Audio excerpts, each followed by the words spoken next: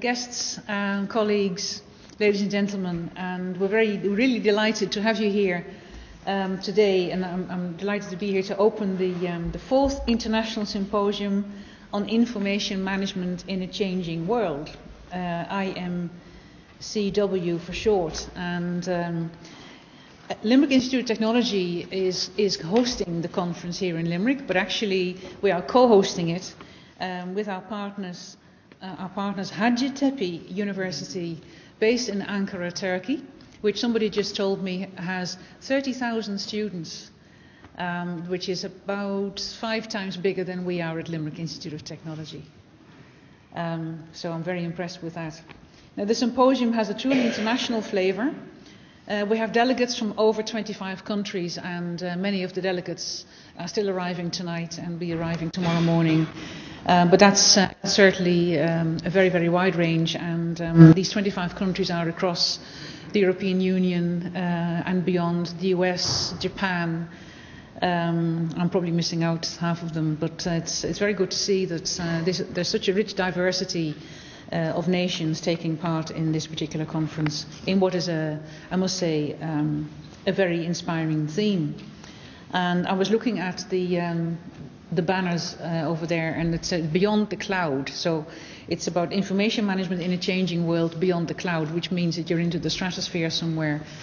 And that reminded me that at Limerick Institute of Technology as well, we're involved with a scientific experiment on the International Space Station later on this year in partnership with NASA. So we certainly get around, and it's good to see that our library is so well embedded in the international networks that exist. We've had a history of hosting various conferences. In 2010, we hosted the Librarians Information Literacy Conference, the LILAC conference, which is UK-based, and that was their first conference outside of the UK. We managed to persuade them finally to travel. And we also hosted the International Conference on Qualitative and Quantitative Methods in Libraries, QQML. And both of those conferences brought over 300 delegates to Limerick City, which also helped LRT, and particularly the library section, to win an award for bringing so many visitors into the city, which of course we all appreciate.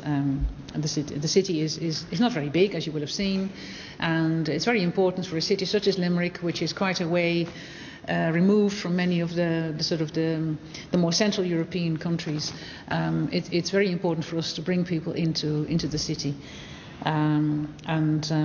Later on this year, actually, later on this academic year, we have another major event coming up, which is Limerick City 2014, when we are the City of Culture. So if this conference had been a little bit later, we could have said it's part of the program for the City of Culture, so you will have to come back. Let's do that. So the theme this year is Beyond the Cloud: Information, Innovation and Collaboration.